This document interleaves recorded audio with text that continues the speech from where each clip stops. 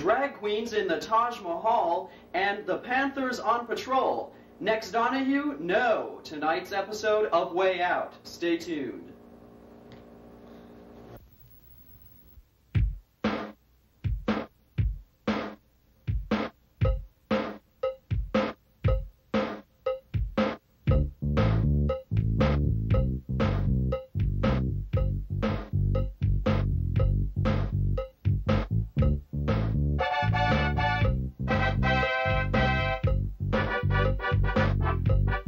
Good evening and welcome to another edition of Way Out. I'm Mark Chesnut and Michelle VanVoorhies. On tonight's show, we have Brenda and Glenda, who recently took a trip down to a Taj Mahal in Atlantic City with several other drag queens. We're going to see video footage of their remarkable trip, as well as we'll be talking with them here in the studio tonight.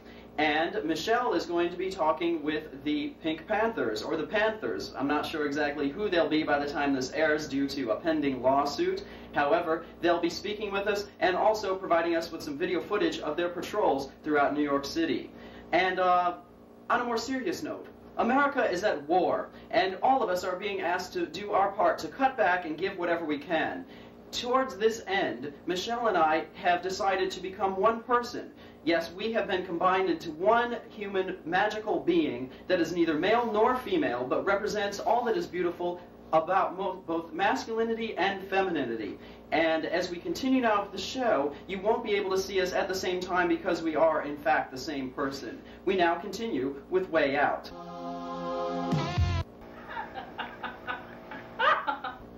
What is your name?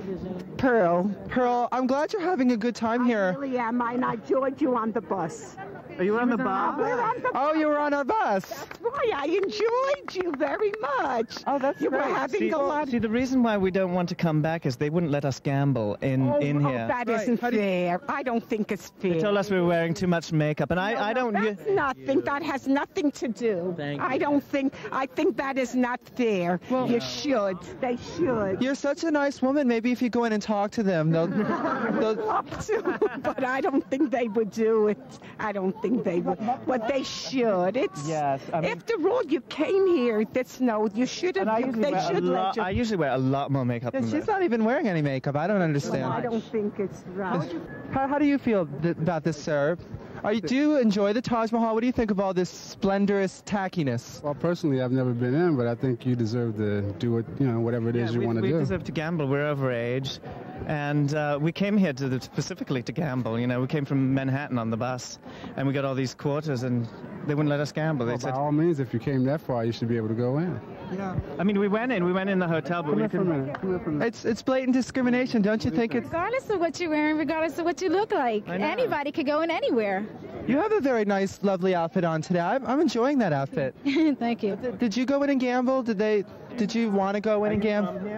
Yes, I am. Well, from Philadelphia.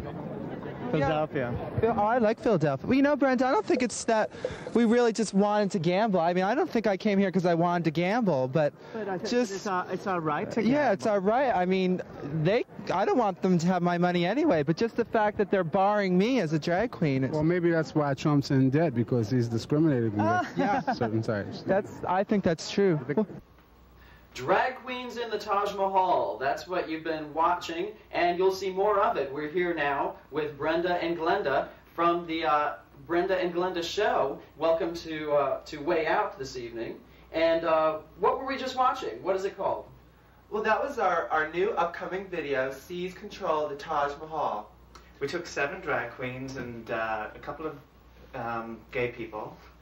And gay drag queens. Gay drag queens to the Taj Mahal. We boarded the bus at Avenue A and 3rd Street with all the little old Ukrainian ladies, and we went out to Atlantic City.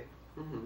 And intending to gamble. Now, what I saw of the video, it seems you got a lot of positive responses from the rather dowdy people who were attending the Taj Mahal for their fun and games.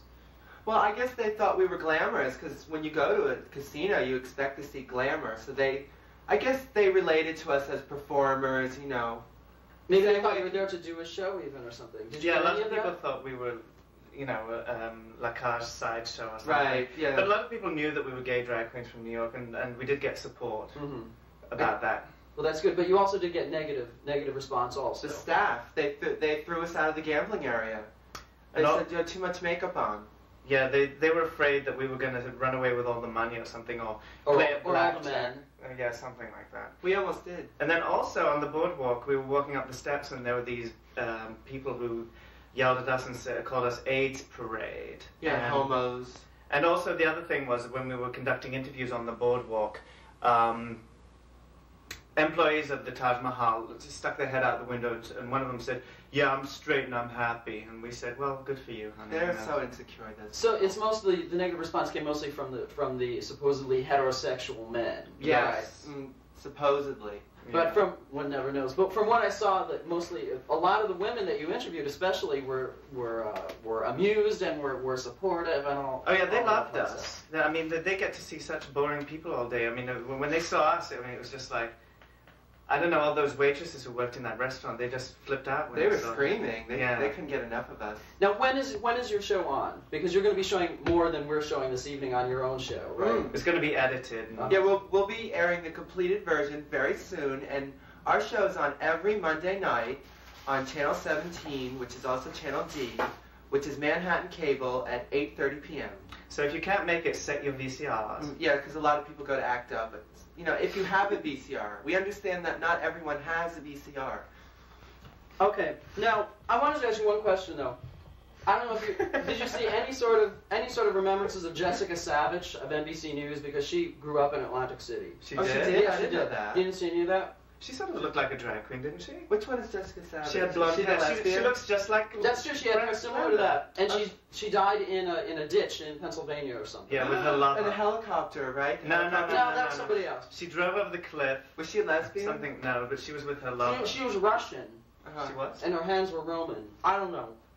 Anyway, okay, now what else did you want to talk about? Oh, the other thing I wanted to ask you, were either of you consulted about the remake of Whatever Happened to Baby Jane? Yeah, we got several calls. It was to the point where we just had to, like, leave the phone off the hook. They kept bothering us. We refused the script because it was drag-phobic. The drag queen gets killed. They killed the drag queen. We were screaming. We were so upset. That was blatant drag phobia. Yeah, so you saw the movie then. And I worship Vanessa Redgrave, and I don't know too much about Lynn, but I worship Vanessa, and I just thought that it was...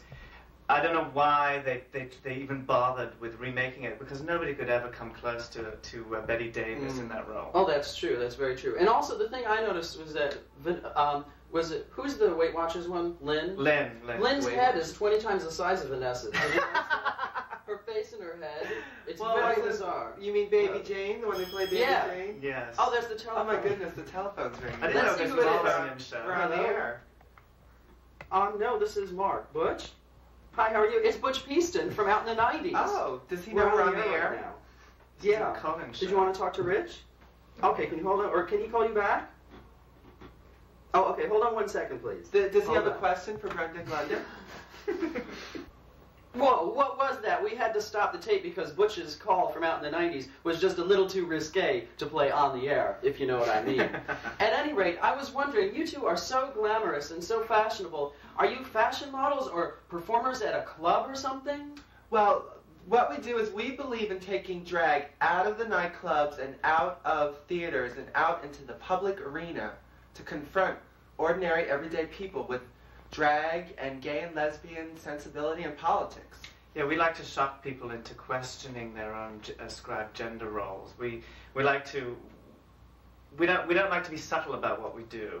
You know, we take the cameras out, we use the cameras as weapons, we point them, we turn them on people and watch them squirm. I mean, it's like, we're not really trying to do outreach, we're more like we're trying to shock people. And sometimes we do it, and sometimes people just don't even notice us. And who have you gotten ideas for this sort of video journalism or video creativity from? Do you have any inspiration besides this television program? Well, the first This is our only inspiration. No, the first time we ever thought of doing something like that, I actually, a long time ago, had an idea of doing a show on the crosstown bus. I just wanted to do a talk show sitting on the bus, since it's the bus that goes between the East Village and the West Village, and it's very queer, you know, the queers always take that bus. And I thought it'd be fun to get on the bus and have people get on different stops. But we just managed to get people to get on one stop, and you know, we talked on the bus. And then since then, other people came up with other ideas, and we've just been doing it that way. So, well, you've got your work cut out for you then. Now listen, I think that we all want to get on to see some more of your wonderful video work from Atlantic City. So I thank you both for being with us this evening, and come visit us again, and we'll talk to you again. Oh, and stay tuned. We'll be right back. Thanks. Bye. hey, so cute. Let me take another one. Wait for that. Everybody put the leg forward. With your feet. What's your best leg forward, guys? You get a picture of the leg.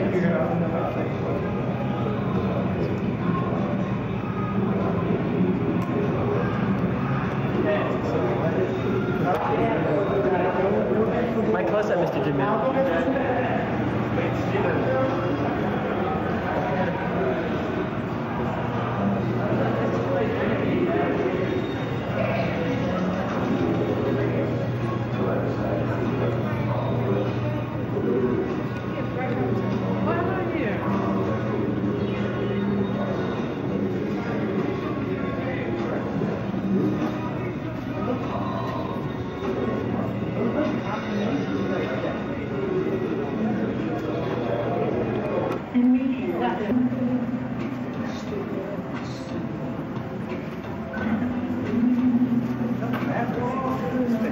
I'm overcome by glamour. Great. Decadence.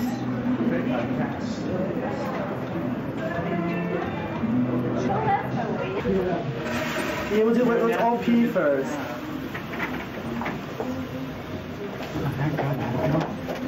I never really worked did like one minute by mistake. How is it doing the ladies?